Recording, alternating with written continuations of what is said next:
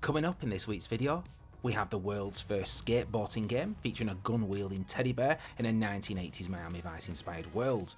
We've also got a Zelda-like adventure featuring a dog with a magic paintbrush, and in one of the biggest indie releases of the year so far, we've got a Raccoon Private Eye exploring a missing persons case and a dystopian version of Vancouver. Hi guys and welcome to I Love Indies.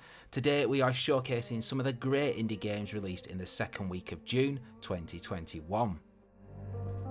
To keep up to date with all things indie gaming, please subscribe to the channel and hit that bell icon to get notifications so you never miss a video.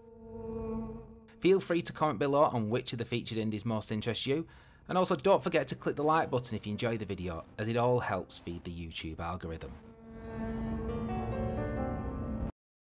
Getting a surprise release last Saturday during the Guerrilla Collective showcase and just missing the deadline for last week's video was Inglet, a game created by Nicholas Nigren, aka Niflus, the man responsible for the Knit series of games and puzzle platformer Ernog.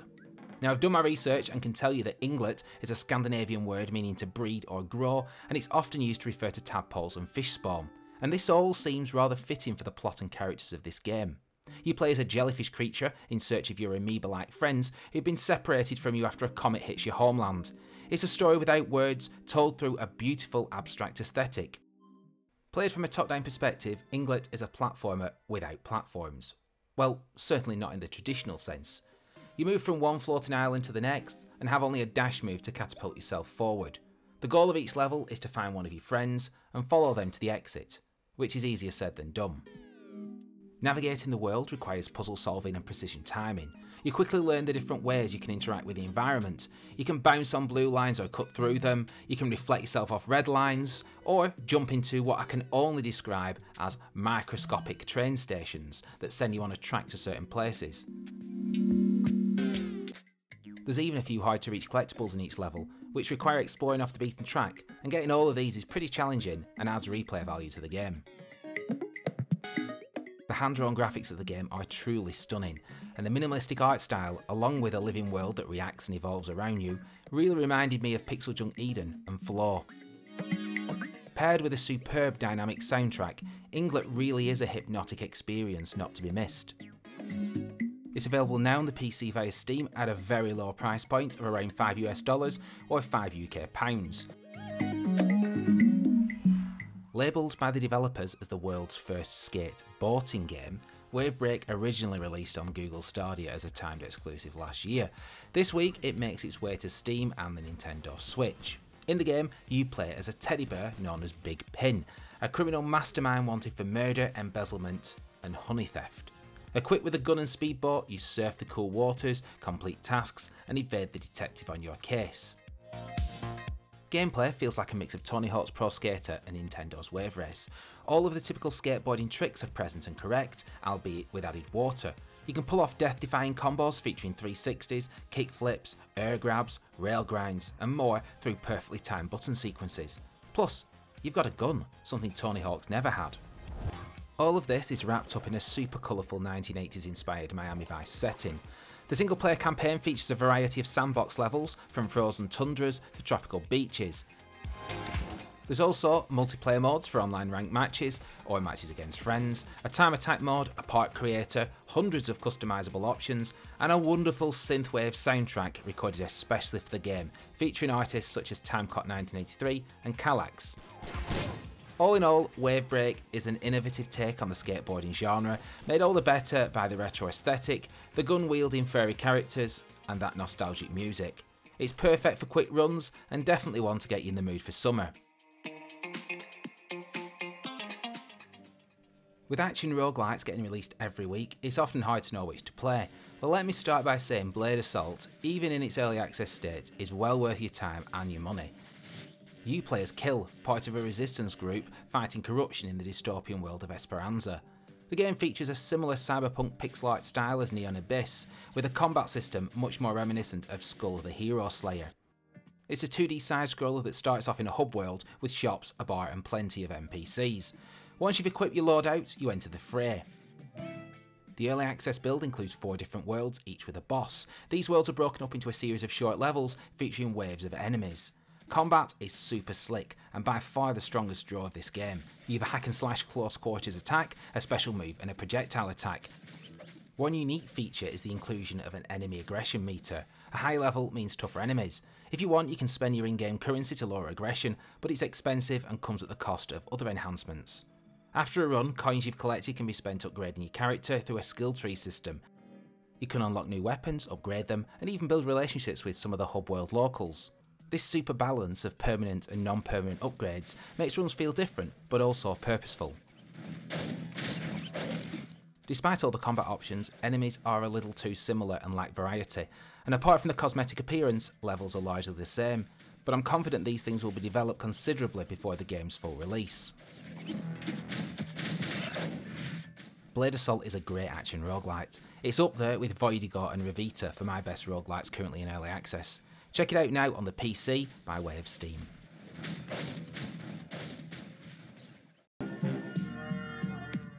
After a long time in development and a prologue available on Steam for over a year, Backbone finally makes its way to the PC this week.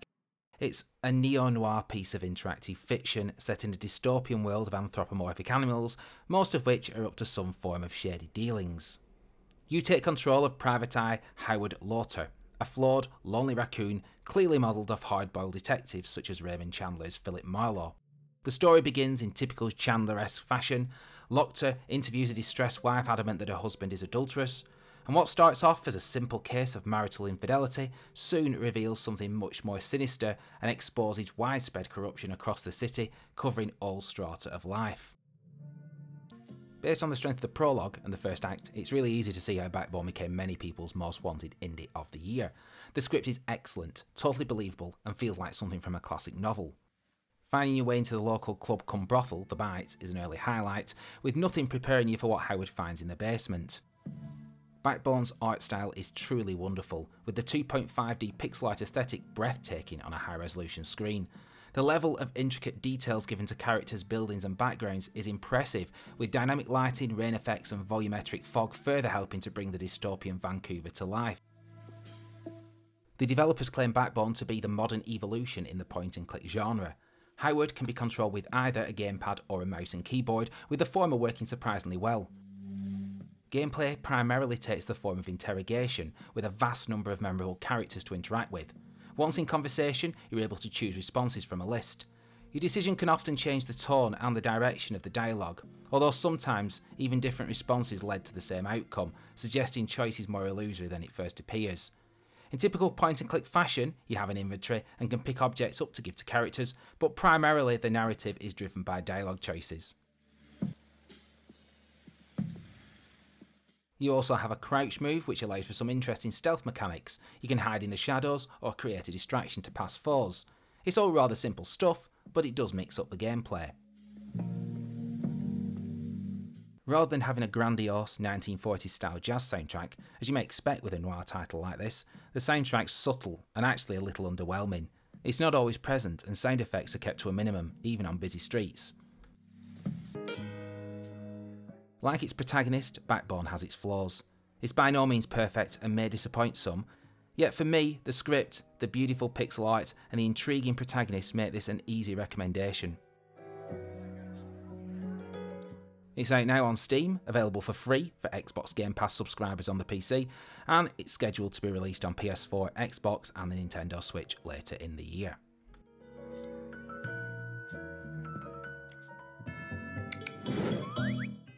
Fuzzforce Spook Squad is a roguelike deck builder inspired by Terry Kavanagh's Dicey Dungeons.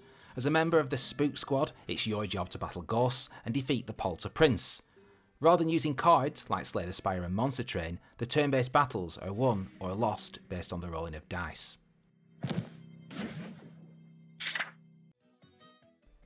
You play as one of 4 animal characters, each with their own battle focus and special skills. You have a gun which you equip with your dice. There are 3 types of dice: attack, shield and charge. The higher the numbers, the better chance of success. You can also upgrade your dice powered weapons during runs and choose to roll for a bonus die before combat if you wish. You move your character around a map made up of square tiles, which, once flipped, reveal enemy encounters, random events, shops and more.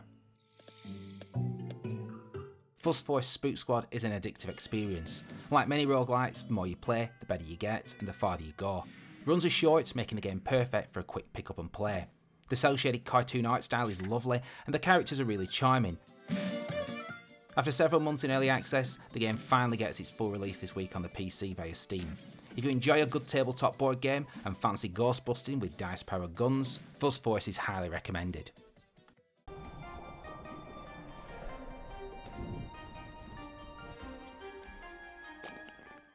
I've featured Chicory a couple of times already on this channel, and this week it finally gets released on Steam, the PS4 and also the PS5.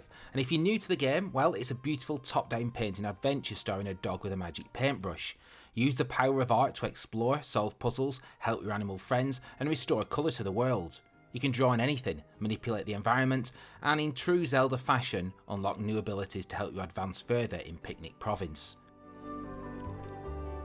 With loads of customisable options, local co-op, and a soundtrack by the same person who composed indie classic Celeste, Chicory really is destined for greatness.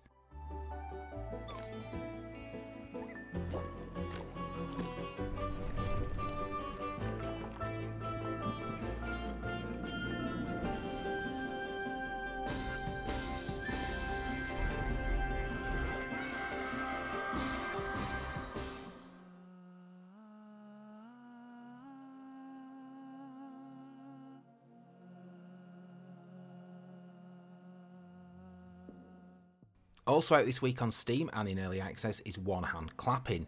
It's a truly original game where your voice is the controller.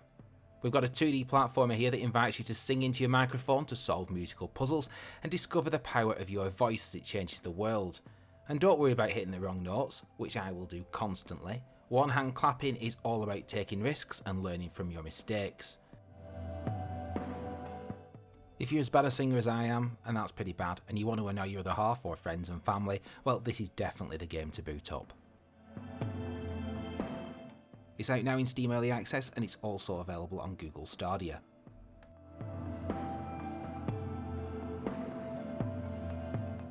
And that's it for this week in indie gaming. If you enjoyed the video, please subscribe to the I Love Indies channel and also hit that like button to help feed the algorithm.